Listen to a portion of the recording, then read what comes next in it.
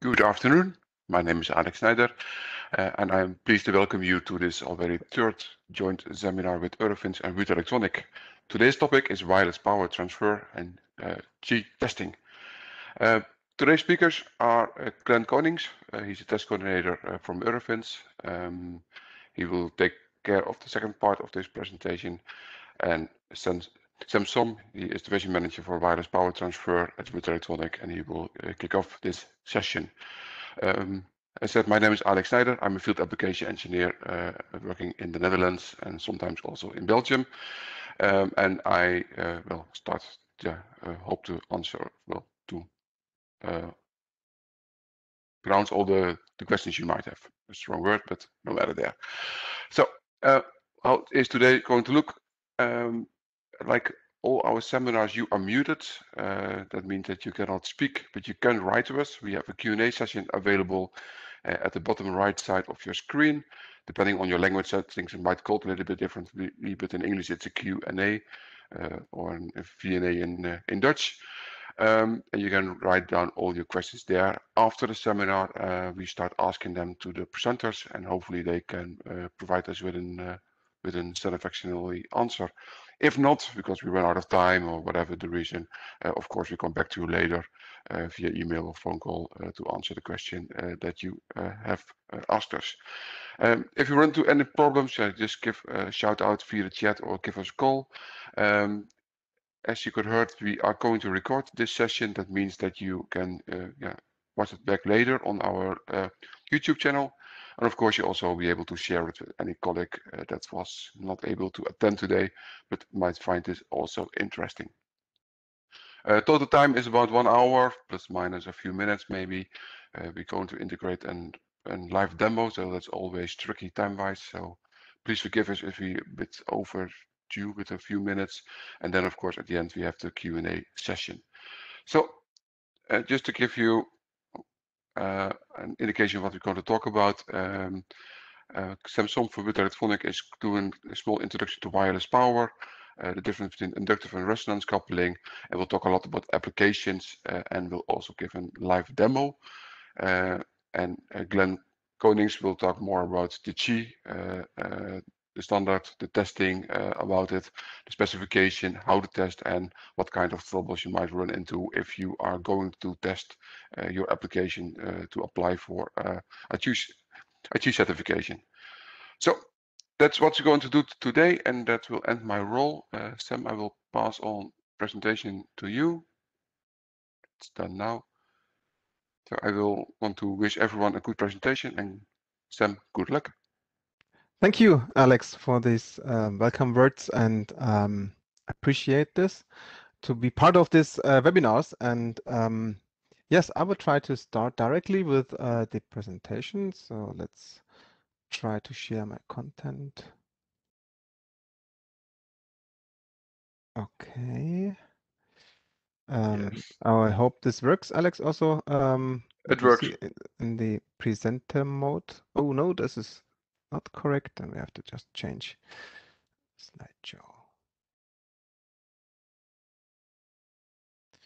And then go here. Yes, now it works. Good. So welcome to the wireless power transfer enables IIoT session. We cut the cord.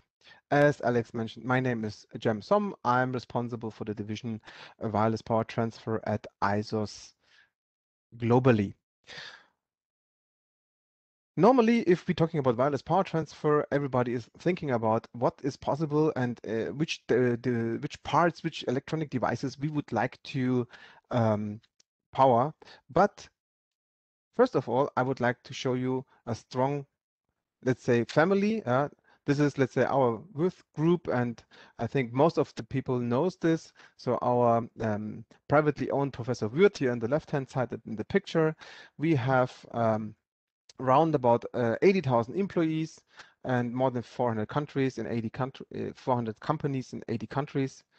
We, as a Würth Electronic Group, are, let's say, more or less 10th of this total Würth group and 3 business units. And we, Alex, and the other Würth Electronic guys from the passive components, we located at the ISOS group. So very shortly, And maybe a first picture out of this is you can see this is a drone from a company nearby Munich where I am located is called Quantum Systems. They provided me with this kind of drone. Later on, I would like to show you why. But just give you an idea, everything here is wireless, like Wi-Fi, Bluetooth, GPS, everything is directly sent over the data. Only the battery, which you can find here in the nose of this drone, is charged with some wires. First of all, I would like to give you a short introduction how wireless power works. So in principle, I think from physics, you can remember this is a transformer. If you have a transformer, you have a core around here in black. And if we cut them, like maybe with a chainsaw in this case, because it's so big, we have a primary side and a secondary side. The primary side at wireless power transfer is transmitter, and the secondary side is our receiver. These are separated with a big air gap. So this is, let's say, more or less wireless power transfer. We transferring energy not with a ferrite, we are transferring energy over this big air gap. If we place receiver and transmitter quite near to each other, the concentrated magnetic field will transfer the energy to the secondary side. They are mostly used two ways to transfer this in the market. First of all is inductive coupled. Inductive coupled, in my explanation, at the transmitter side I have a coil, and the receiver side I have also a coil. These coils are closely coupled to each other, and the magnetic field are concentrated between each other, and you can see in red lines the B field, which flows through both coils and will magnetizing this coil, and then you can catch up this energy here. For sure, as you can see here, we have a kind of stray field, but I will explain this later on. As we have a ferrite plate here as well, the magnetic field is concentrated. The other point is we can do it also in the resonant way. It means resonant is, and both are resonant, but loosely coupled. It's maybe a better explanation. And this system is working in a higher megahertz system. So this inductive coupled systems are working between 85 and 200 kilohertz. If we look into the SAE, like for e-cars, they are at 85. If you have, let's say, a mobile, like what I have here in my hand, then you can be sure it's in the range of 150 kilohertz. The loosely coupled system is working, for example, as 6.78 megahertz, like for the Air-Fuel Alliance. And then I'm talking about antennas. In my, let's say, explanation, if I'm talking from antennas, we have an impedance matching, an RX a receiver antenna or two, and we have a very, very loosely coupled system, which is connected maybe with this here shadow, which I included here, but we have much more freedom in X, Y, and Z direction, but in the other way around, a higher stray field and a bigger field outside and not concentrated between these coils.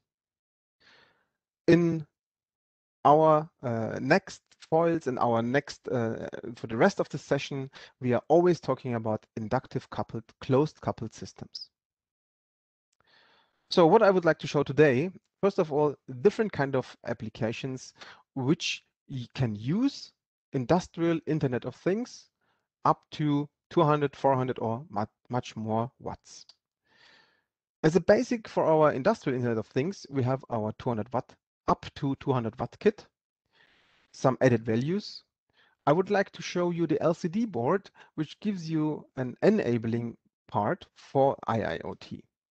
And this IIoT I would like to present, as Alex said, in a live demonstration. Hopefully it still runs on my desk right now, so let's cross the fingers. And a proof of concept, as I mentioned, the drone. And for sure, in the end, our support. But important is, from my side, how to include or implement the wireless power technology in your application as easy as possible. Okay, what kind of applications do we have right now in the market or could be possible? So for sure, lawnmowers, drones, as I mentioned, or some kind of power tools. Maybe also my laptop. There are some from Dell and from HP they're working on. Also some agricultural robots which can drive around and measure with their sensors humidity, temperature, and so on. Additionally, you can have in the inner cities charge your scooters or bikes or maybe kind of caddy cars or wheelchairs, forklifts. So from very low power means in this case maybe a lawnmower about in the range of 50, 100 watts, 150 watts up to several kilowatts. I did this in my, it's a 1-year home office. Maybe in the free time, everybody did a different kind of things in their own projects. So one of them was I get in touch with the company Quantum Systems, and they borrowed me this drone. This drone, it's quite big. So the size here is 2.5 meter, and you can completely deselect them and then put it in a huge case. And here is the battery, and there is the possibility to put some kind of cameras or other measurement instruments. So in zoom, this looks like in this case here is possible to do a payload. So how this looks like. You can see at home here we have the drone which I built up, and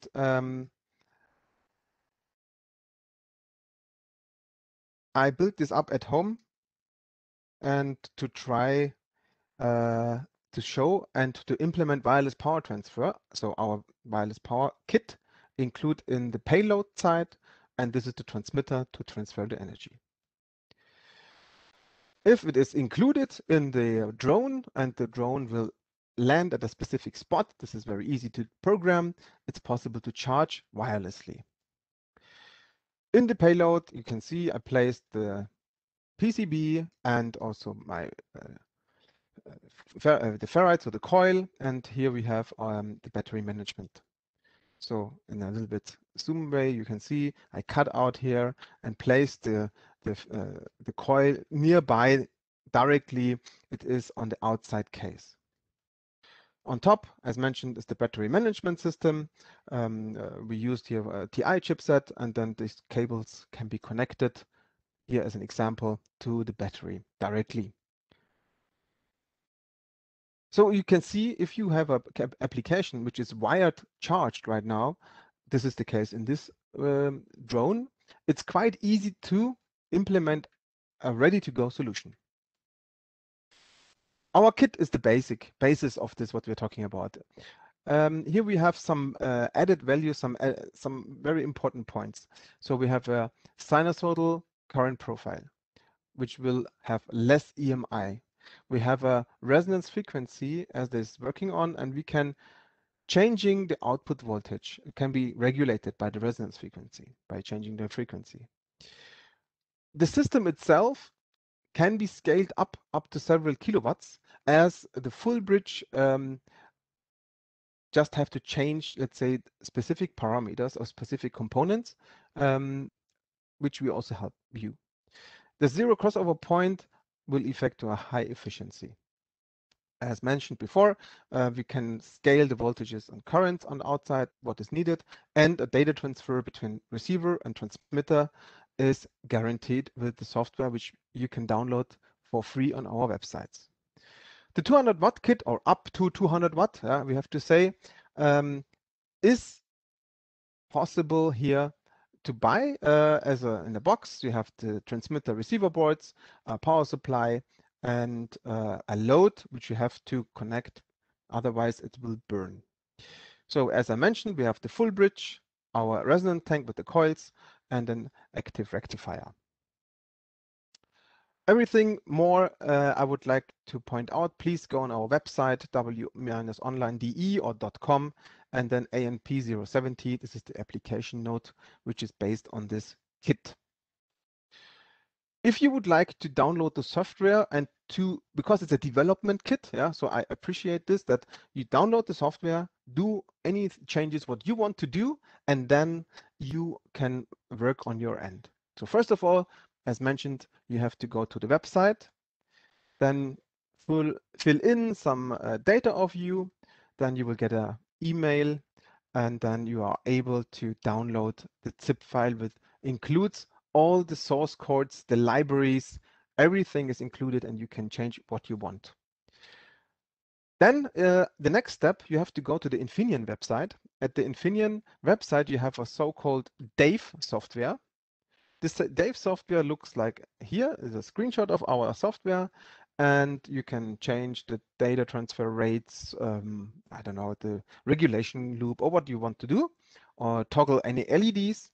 And you need an XMC debugger, which you have to buy. This is not included in the kit, to flash or program the XMC controller on transmitter and receiver side.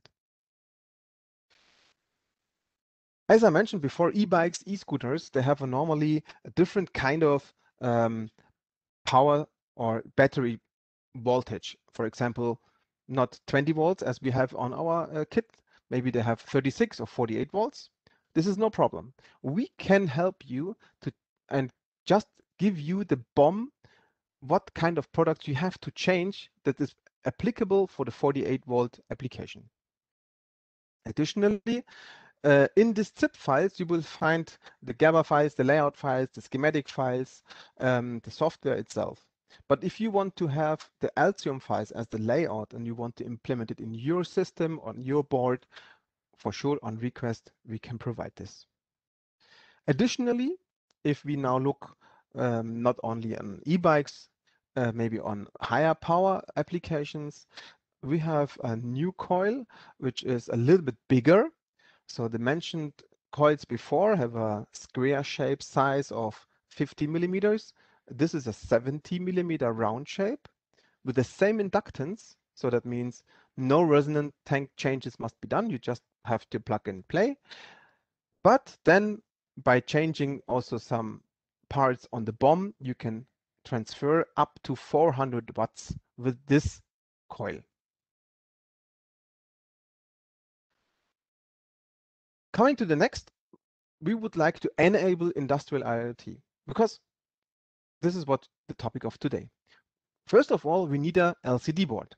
This LCD board is an end-to-end IoT implementation. It is an add-on board. It will not run by themselves, and you need for sure a sensor. A bidirectional data transfer is implemented in this new software. So we need the kit, as I mentioned before. In this kit, we have a receiver board, a transmitter board, the coils. This is just placed in this picture to show the coil. For sure, normally you have to flip the coil, otherwise it will not work. And we have a sensor and a board. In this case, we have our own temperature sensor board here, and we connect it by I2C to our receiver board. And we have our LCD board. We have a new website for that, and you just click on it, and then you will find all informations what you need. Some summary here is this board and this display board. We used a lot of own passive components, capacitors, EMI, Farad beads, LEDs, and so on. And addition, for sure, we use again the same XMC controller from Infineon. It makes the life easier. So mostly components from WE. Display you can program again by yourself. You can download every needed documentation from our website, the application I mentioned already, and you can also go over the online catalog to order it. Also here, if you would like to use the sensor and the LCD board with the 200 watt kit, you have to update the receiver board, the transmitter board, that it will enable the sensor and enable the connection to the LCD board. So you have to go to the website, you have to click on new firmware for transmitter and receiver board, and then you just download the zip file, and with the XMC debugger, you just flash the transmitter and the receiver board. If this is done, I can build up here a system which can directly, for example, measure the temperature and pressure in the room, right in my office here, and I can show this on a dashboard. So now I hope it will work. I will change to my, here it is, hopefully it will update. So this is now the live measurement here. So it's not updating the website right now, so I don't know why. Maybe it's stuck, but I can just pick up my camera. Hope this will work. You can see on my desk. Hey, Alex.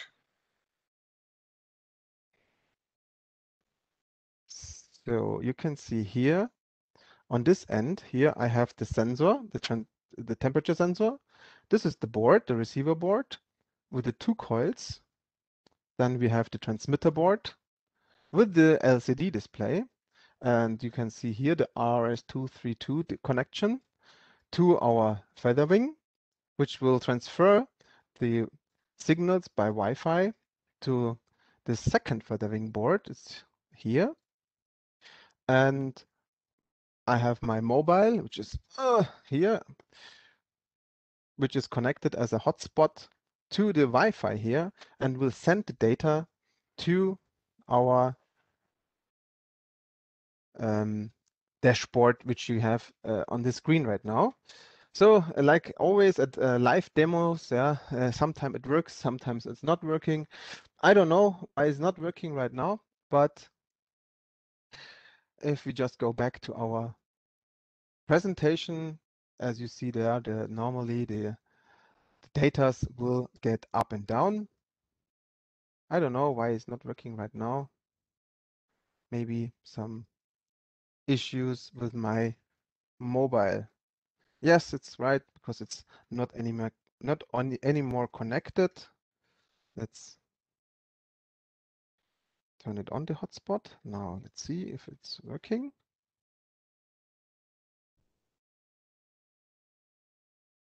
Maybe let's wait a second.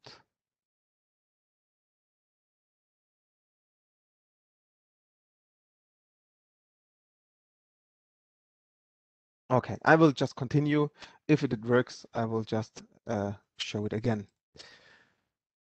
So I would like to explain a little bit more in detail from which were the directly we can see where these data transfers are going. So we will see here by I2C bus, the data will go through the receiver board.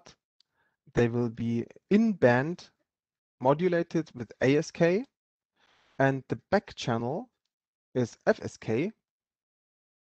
If you have to regulate the loop by changing the load or by distance changing of the coils, and the frequency will adapt it to all these things around.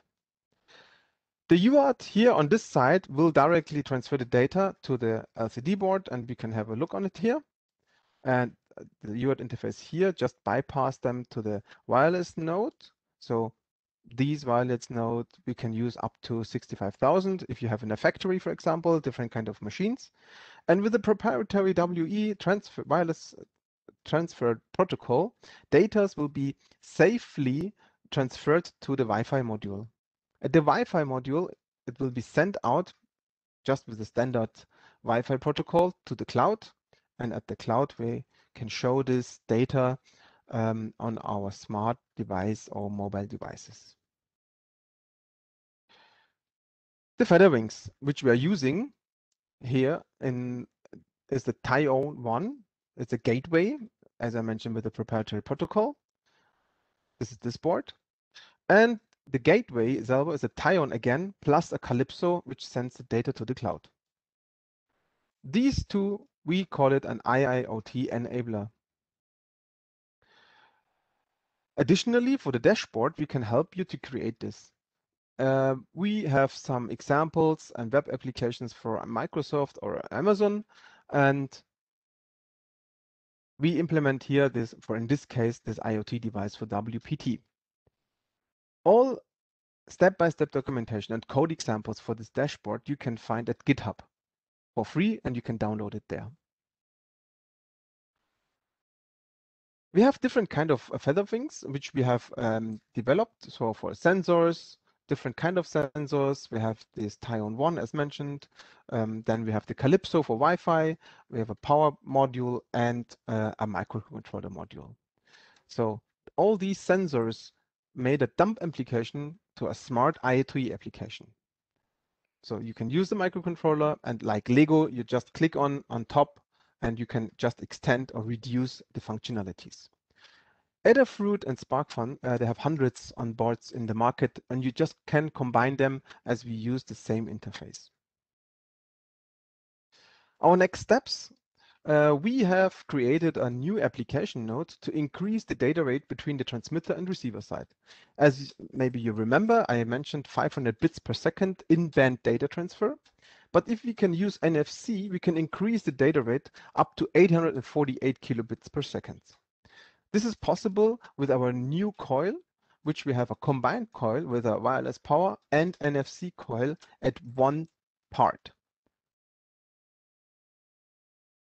Middle of this year, so maybe in the next quarter, we should go and we will be ready to have an NFC board, which includes this interface, which will have also the antenna impedance matching on top, and you can combine it like the LCD board with a cable, and you can transfer this data in a higher bandwidth. In the end, maybe if you would like to have a little bit more information about wireless power transfer, we have a topology. Please get in touch with your local sales or FAE contact to get a hard copy. If you need additional help, for sure, you can ask directly in our Q&A session, but also go on our website for wireless power or to the application node website. As mentioned, contact our local Würth Electronic guys, or you can email to our email address for all these wireless Wi-Fi, GPS, sensoring and topics. We have an own support. It's a WCS-support or digital engineer email address. And just in the end, to give you this email address of the GitHub, where you can download everything according to the dashboards and the feather wings for sure as well. Yeah, I would like to say thank you for your attention and for the opportunity. And Alex, I would like to hand over to you again. Thank you. Thank you very much. Very interesting. If there are any questions, please ask them in the Q&A sessions. For now, we continue with Glenn. He just arrived. Had some IT issues in the background, but nothing to worry about. Everything turns out great. So welcome, Glenn. If everything is right, you will have the presentation, yes? Yep. Quickly up over. Perfect. It's visible? It's thinking about it. I see a mouse. Okay. Let me quickly check the screen. It's easier. Yeah, there it is. Okay. Good luck. Thank you. So, hi everyone. I'm Glenn Konings from Eurofins, Digital Testing Belgium. And following Sam's presentation, I'm going to talk about Qi testing, wireless power charging, and Qi is actually the brand or the logo behind the wireless power consortium. But more will be explained in the next few slides. I would like to start off with the agenda, the topics that I would like to discuss during this presentation. First of all, short introduction of myself, an introduction to Eurofins Digital Testing Belgium, the WPC, why is Qi logo, is that important, and testing, the supported power levels now when you like to submit a product for SHE. Recently, the WPC released a new specification version 1.3. I'd like to talk about the major updates for that. Then we also have other WPC standards. I'm going to quickly introduce those. Testing itself, how you can become a WPC member, how you can register a product, and then also the 2 steps in testing, compliance testing at an authorized test lab, and then interoperability testing at one of the 2 interoperability test centers.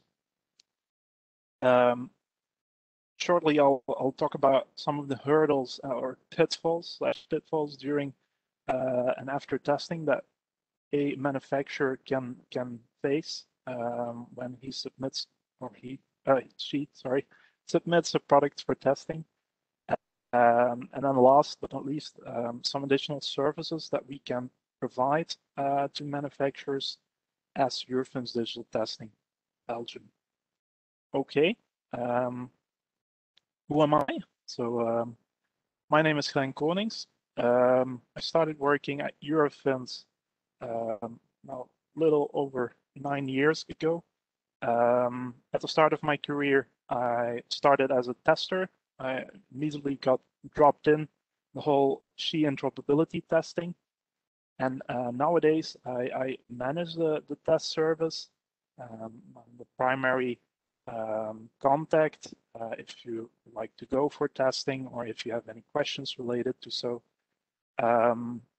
Also because I'm closely, also because I'm,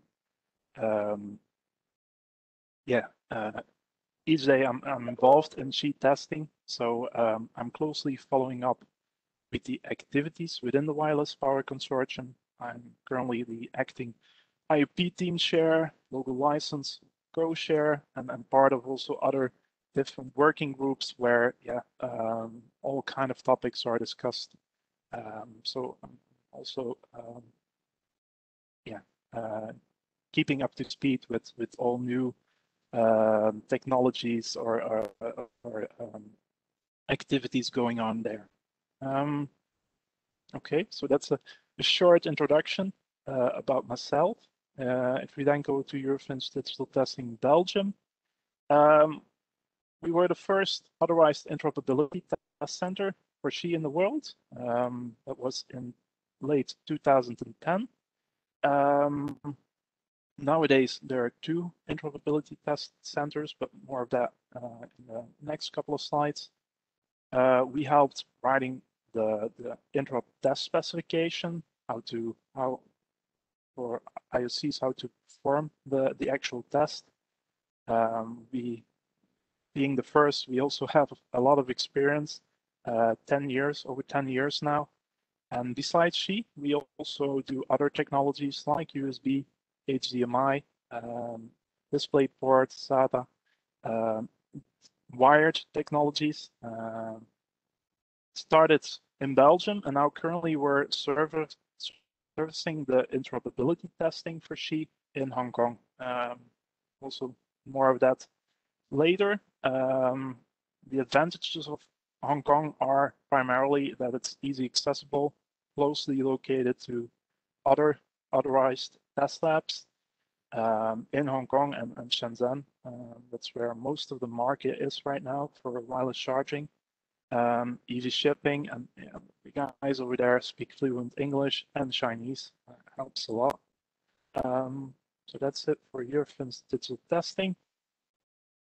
Then the Wireless Power Consortium. So the Wireless Power Consortium is actually the consortium behind the SHE logo and the technology that pretty much now has become the standard for wireless power charging. Mainly because all of the smartphone manufacturers, I could say all of them, maybe a few not, but all of the major ones have implemented SHE and are using SHE in their flagship models. Even now, we see it evolving to mid-range models. WPC consists of about 400 members. Also, yeah, it doesn't only get implemented into phones. You, of course, need chargers, and for those, yeah, also car manufacturers have their chargers implemented into cars. And IKEA, for example, has it implemented in their furniture. So yeah, a lot of manufacturers that have implemented the Qi technology and are making use of that. Currently, we can say that over 11,000 products have received the Qi logo. Not all of them have been tested. Some of them are substantially similar to a tested product. But yeah, it's so that more than 11,000 products carry the Qi logo. And yeah, of those products, a lot of more have been sold, of course. Which makes the next bullet point more than 1 billion fully tested and approved devices sold last year. So that's a huge number. So a huge business as well. But yeah, so that's briefly about the WPC, the consortium. I'd like to talk about the Qi logo and why testing is that important. Of course, there are two key points: safety and compatibility. On the right-hand side, you can see a picture of a product that carries the Qi logo. So consumers can easily refer to that logo when they want to know, okay, is this product safe to use, and will it charge other Qi compatible receivers? In other words, it will work how it's supposed to. If a product is not Qi certified, it may not correctly make use of the foreign object detection, which is a pretty critical thing or must have for wireless chargers, because yeah, if not, if you would introduce a foreign object like paper clip or aluminum foil between a receiver and transmitter, yeah, you would get like the burn marks in the picture below on the right. Not good. You definitely don't want that at your home or in your office. You don't want that anywhere. So that's why it's that important. And the WPC has a specification that is built around safety, compatibility. So yeah, it's really important that products are tested against such specification and built also against such specification. Some online platforms also now only allow Qi certified products to be sold. The WPC is a also spearheading that move for online shops to only offer Qi certified products, because yeah, otherwise you will end up in unsafe products and yeah, lawsuits and yeah, you don't want that. Okay, so that's briefly why the Qi logo and testing is that important. I think it's obvious why. Recently, the WPC released a new specification version. They moved from version 1.2.4 to 1.3. Some major improvements to the structure were introduced, but also, yeah, many additional compliance tests. Many of them are based on issues that we faced during interoperability testing, which is the last step in testing.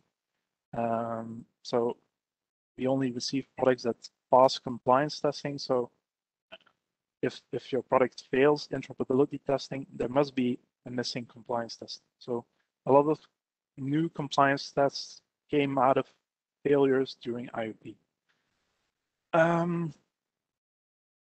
like I mentioned here, and manufacturers can continue to test and register against the previous specification version until 180 days after the release of the version 1.3 specification. It's called the so-called grace period. You don't right away have to fulfill all the requirements in 1.3. What I would also like to talk about is an important addition, which is authentication. Authentication between a transmitter and a receiver. It will get particularly relevant if we will go to even higher power than currently 15 watts per Qi. Because, yeah, authentication is all about a charger being able to say, okay, I'm a Qi charger, the receiver to see, oh yeah, he's right. He is a Qi charger. Let's go to a higher power level. Because if not, yeah, and if you would go to a higher power level and all the safety and compatibility requirements are not fulfilled, you will end up in in some problems. So that's a major addition to this specification version. Also, when aiming for those higher power levels in the future. Okay. Supported power levels. So I also already mentioned that it now goes up to 15 watts. You have the baseline power profile products that go up to from 0.1, for example, to 5 watts.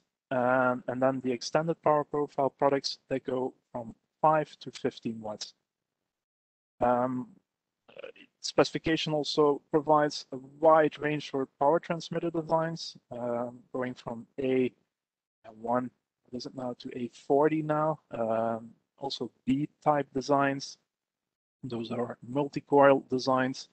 Yeah, a lot of coil designs, so manufacturers can really select what design fits their implementation the most and submit it for testing. And also, yeah, it's because the WPC now exists over 12 years now. Those transmitter designs are a build-up of manufacturers submitting new designs to fit their implementation. Okay, so yeah, like I said, as a manufacturer, you can submit a new design, transmitter design. It must then follow the approval scheme, but when approved, it will be added to the specification as an annex, and then in the next major update, officially added to the specification. Part of such approval procedure is that you have to test, have to pass both compliance and interoperability testing. Other WPC standards. So there are currently some new standards evolving. Okay, key has been there for quite a while already, but the two other ones are recently, emerged.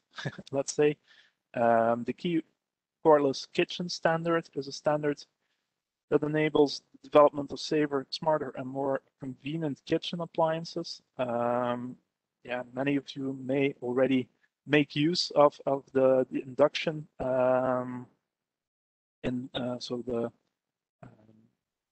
cooking with an induction furnace, and this is actually quite similar, but it also focuses to appliances like a water cooker or rice cooker, or any other appliance, mixer, such things like that. It's like I said, it's a standard that is not that recent, and it delivers up to 2,200 watts. Currently, they're about ready to release an official certification program. The specification is already there, but still, they are about to release a certification program, and then members can submit products to be certified according to E. The little brother of LEV, wireless charging, so light electrical vehicle. It's an interface, it's a standard that defines future-proof charger and receiver interfaces that support regular and fast charging for light electrical vehicles. I think Sam showed it in his presentation. So like now almost everybody drives an electric bike.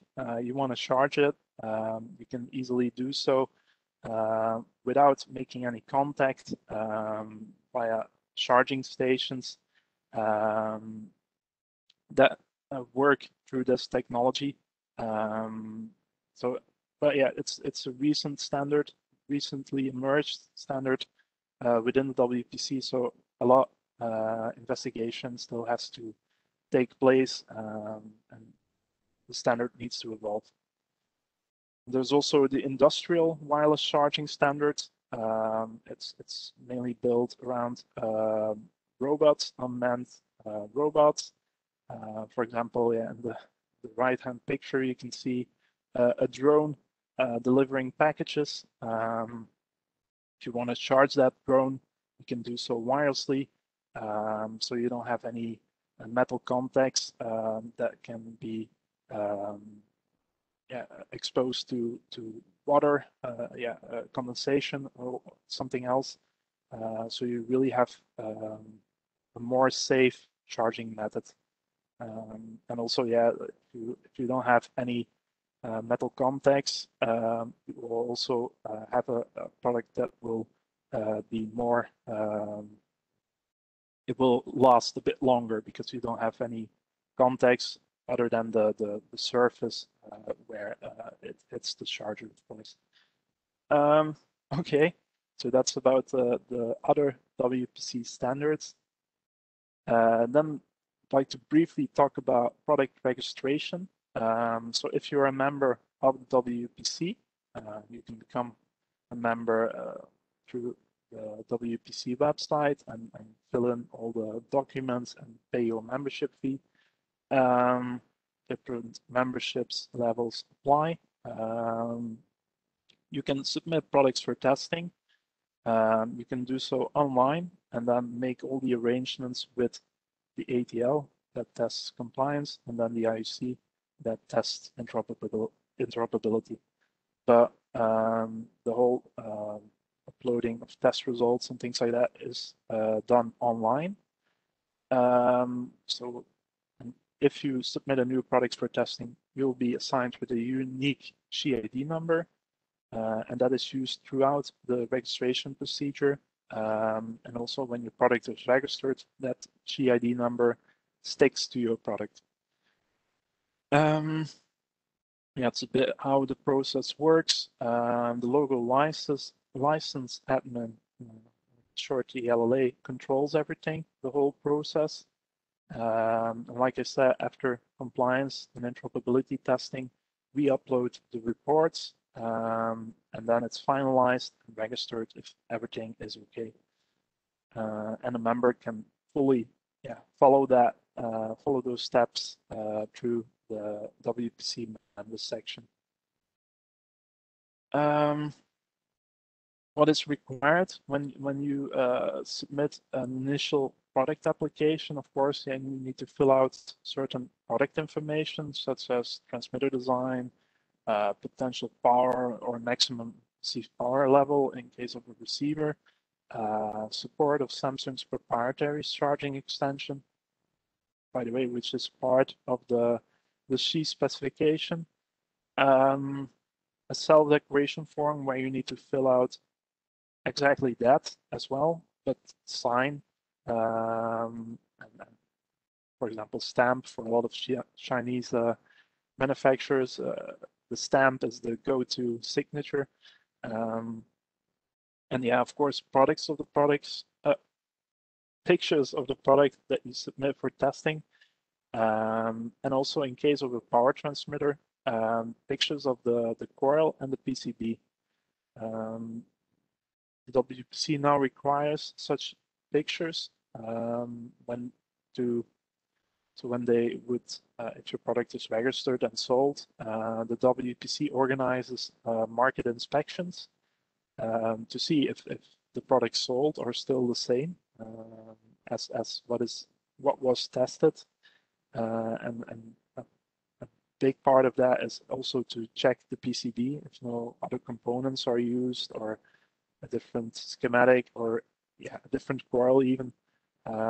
So that's why the WPC now also requires that to be uploaded, and also to check if what you declare as transmitter design, if that fits what you upload as a picture for the coil.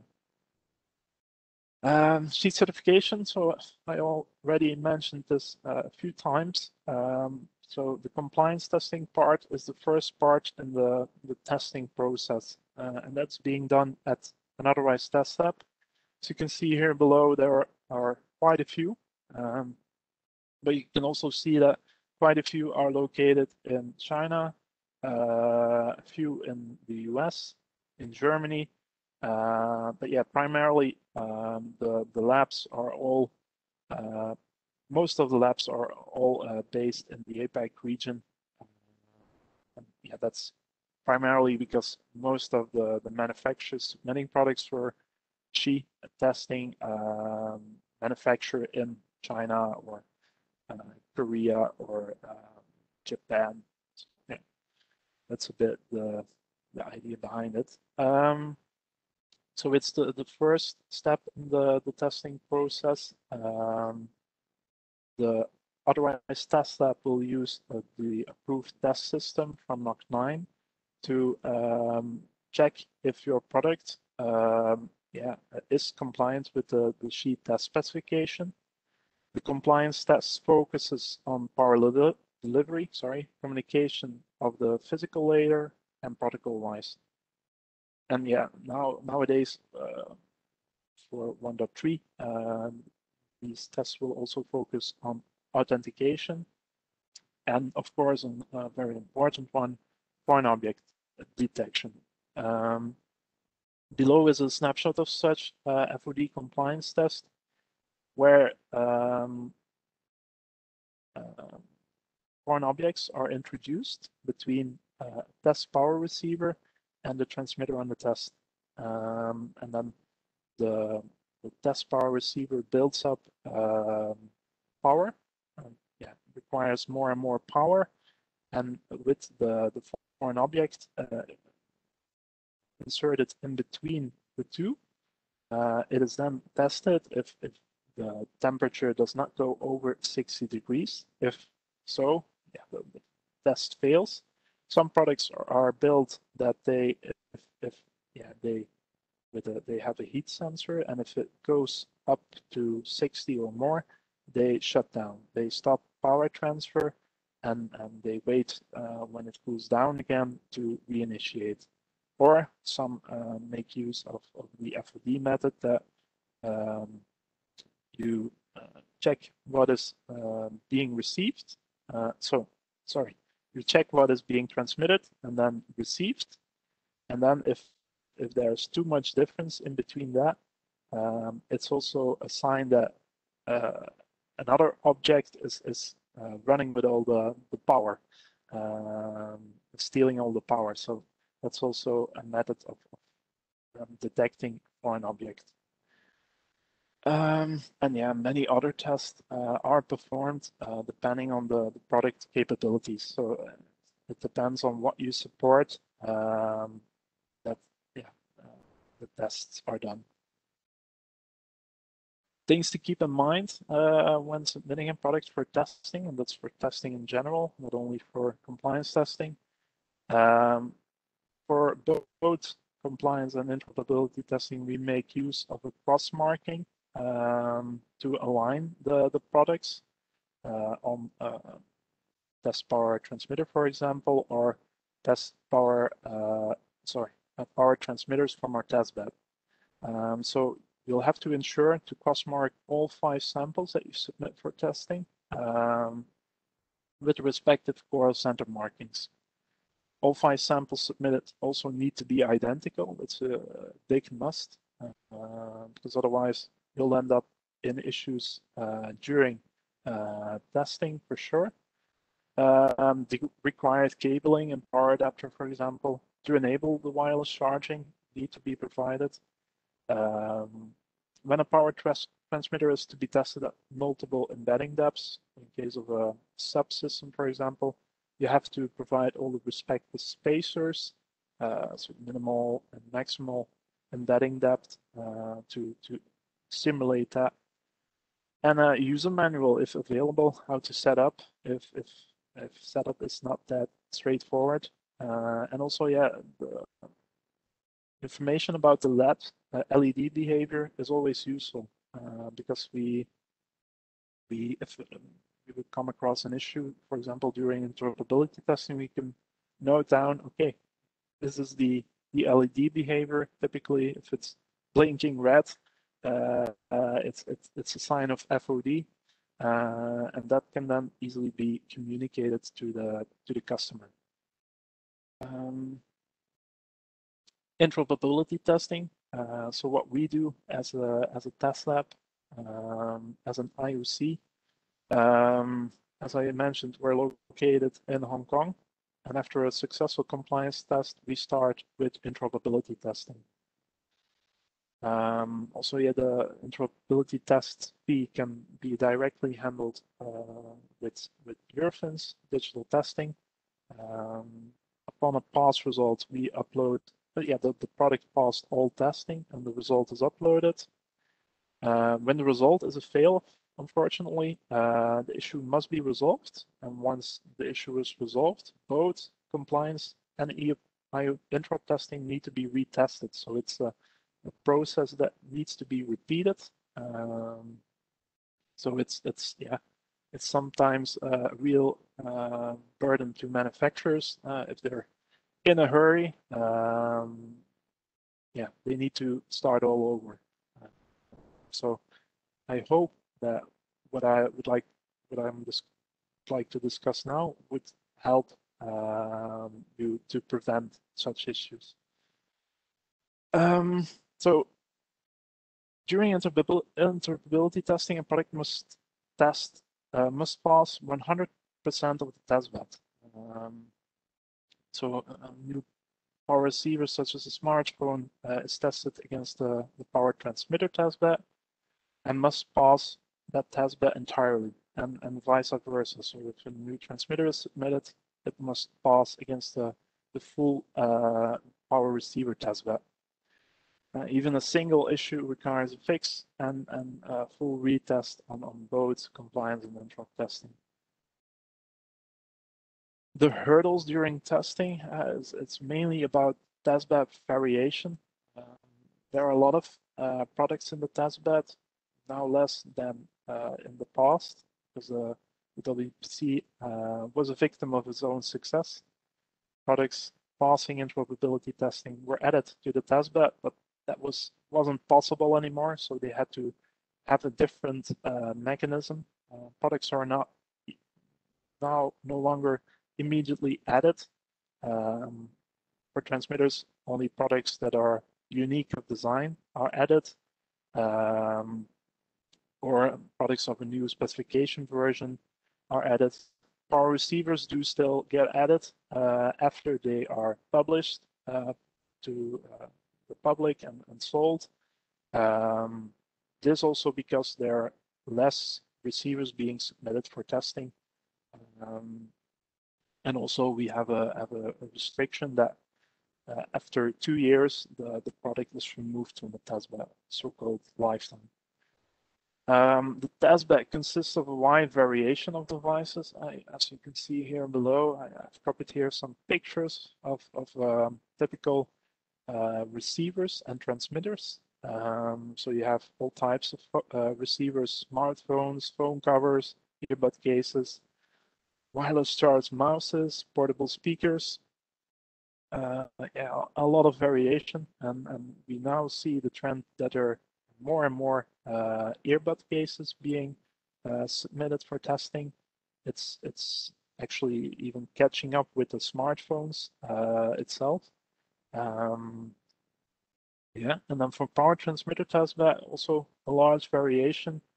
You can, from consumer pads to automotive inline chargers, subsystems that can then be later on integrated in large systems like furniture. Another hurdle during testing is the power adapter. It's a bit ironic, but yeah, the power adapter and the USB cable is key, because if your power adapter is not capable of supporting the required power demands or levels, it can cause the product to fail certain compliance tests, or even guaranteed, such as the guaranteed power test, or interoperability against receivers that say, oh, you support, for example, EPP, let's go to that higher power level. But then, if you have a power adapter of 5 volts, 2 amps, you'll never reach that higher power level. So that's very key for products being submitted for testing, power adapter and the cable. So yeah, I would definitely encourage all manufacturers to, when submitting a product, to submit it with the power adapter which it will be sold with, the product. And if you're selling your product without one, to submit it with a capable, good power adapter. You can also contact us if you want to learn more about good power adapters, and then we can fill you in on that. Debugging and fixing issues. So on-site debugging, we do support in Hong Kong. And before we did that here in Belgium, but nowadays, as the testbed is over there, we do support on-site debugging, and manufacturers can then test with the actual failing samples. We can get you in contact with testbed product manufacturers, so that you can test for yourself at your site, and not if you're far away from Hong Kong, and you can still debug with those samples and resubmit your product if you got a fix available. We also, when we report an IOP issue, we use the She Sniffer tool. It's a quite a handy tool. It's a USB powered device that we bring into the magnetic charging field, and then we log the communication, and then you can see as a manufacturer where it goes wrong. Of course, if you make use of a also different logging tool, we can, if you provide us with a procedure, we can also log the issues via it. So, but that's always provided, the She Sniffer logs, and typically come very much in handy. So yeah, also IOP issues can mainly relate to protocol, power delivery, communication, or no response to a digital ping. So that, you actually don't get any response at all.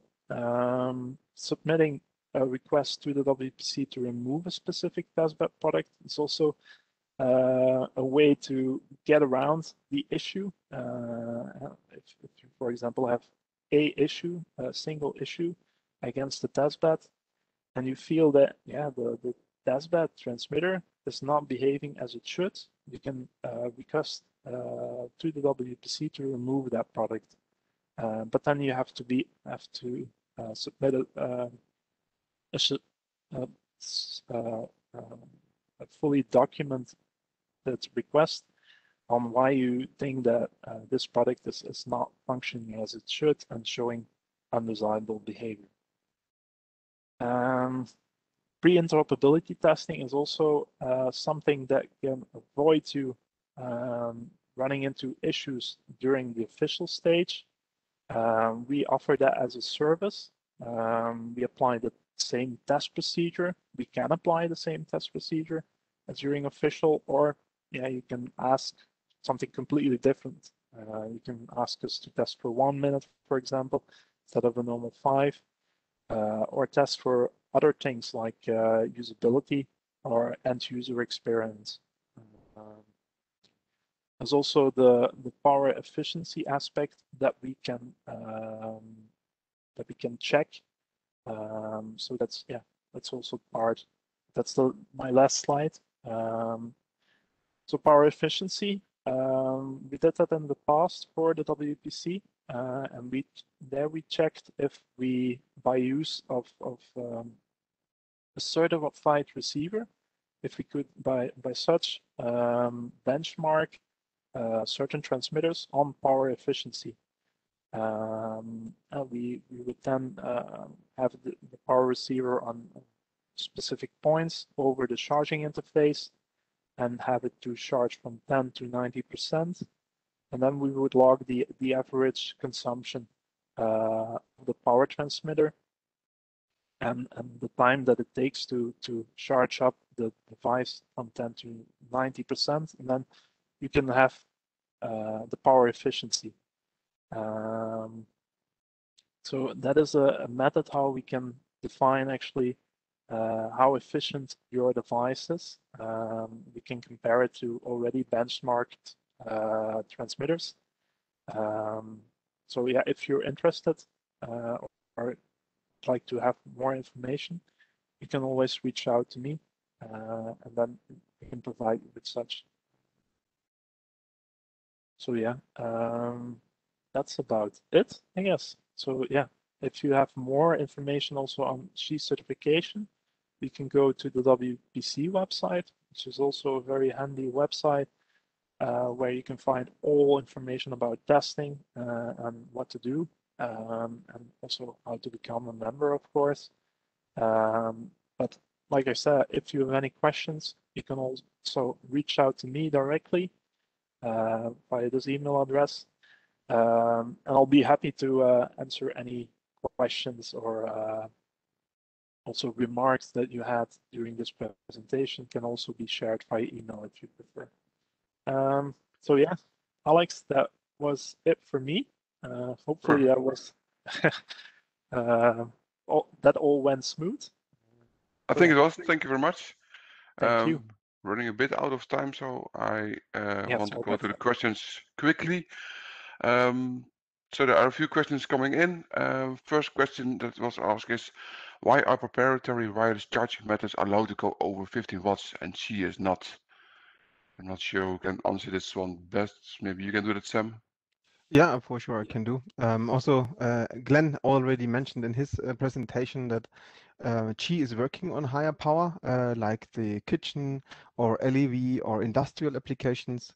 So yeah, so it is not allowed from SHE. It is not ready the standard. So still all the companies are working on it to release standardization. And this is, let's say, always a bigger step. A lot of companies must approve this and release them.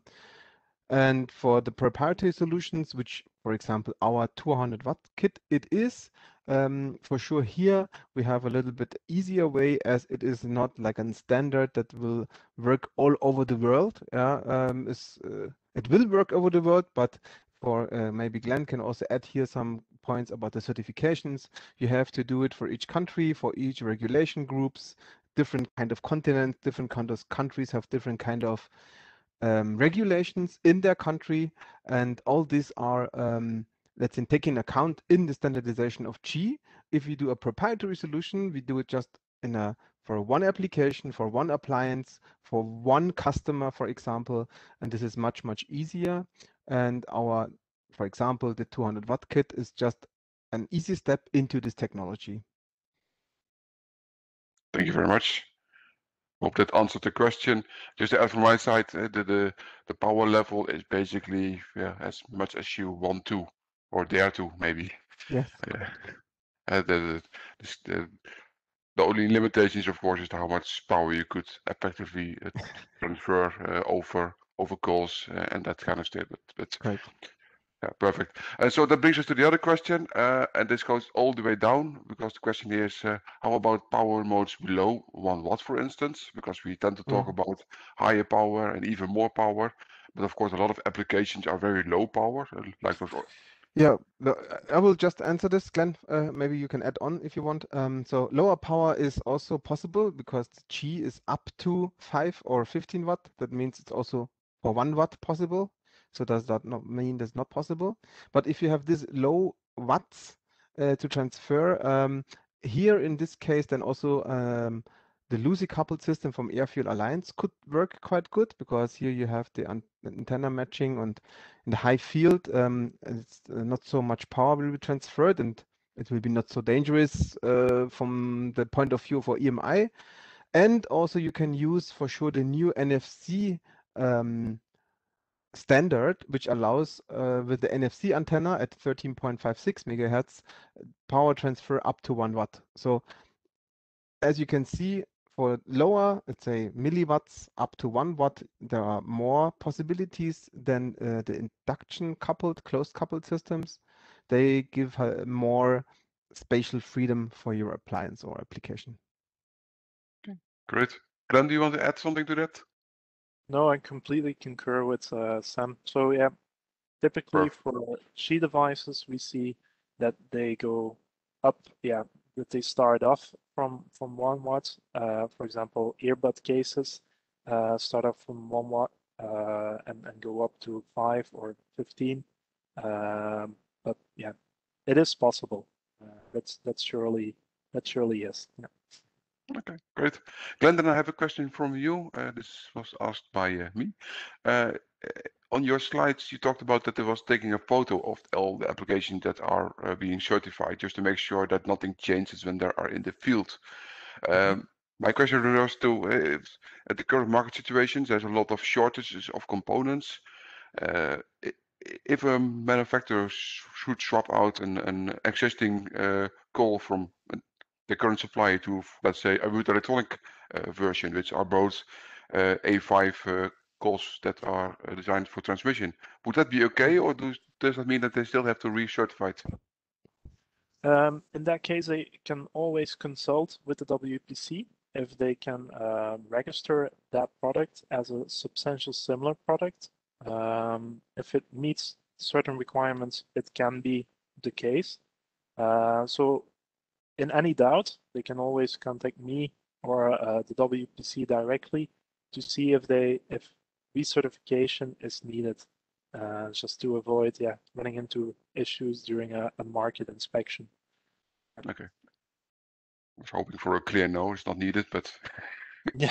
it's always with typically market inspection is there to get all the unsafe products that really cheat and are unsafe from the market. If it's still compliant and interoperable, then the WPC won't take legal steps or something like that. But it's more to just check if what is in the field is still safe to use for end consumers. Yeah. Okay, perfect. Thank you very much for your answer. Well, that brings us to the end as well. We are run out of time.